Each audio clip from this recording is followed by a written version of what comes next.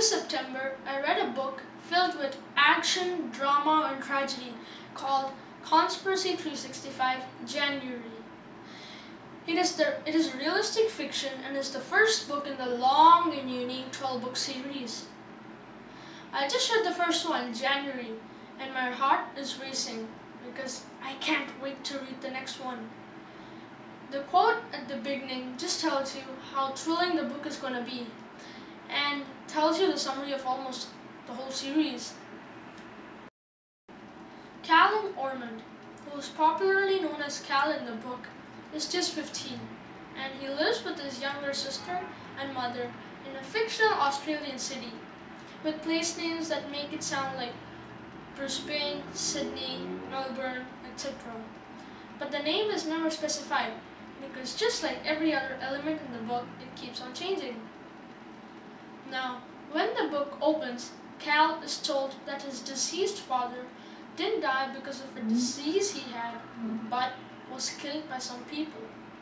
And those people are coming to catch him, and he has 365 days to hide from them. Otherwise, he dies too. That's not just the exciting part. The thing is that before his father died, he was in Ireland, and there he found out a secret about his family.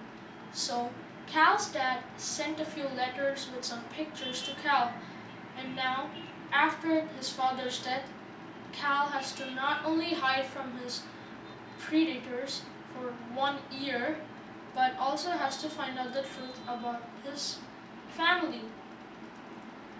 Now, let me just tell you that not all books end happily, so just keep your fingers crossed while reading this book.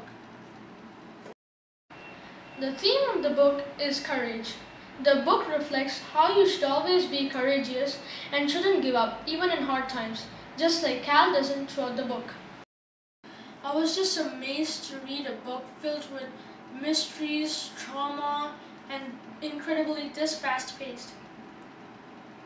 I think even reluctant readers like boys who keep on playing video games all day would get sucked up into the story. And as per me, I think readers of all genres would love this because it is more than just a realistic fiction. So watch out for Conspiracy 365 by Gabriel Lord.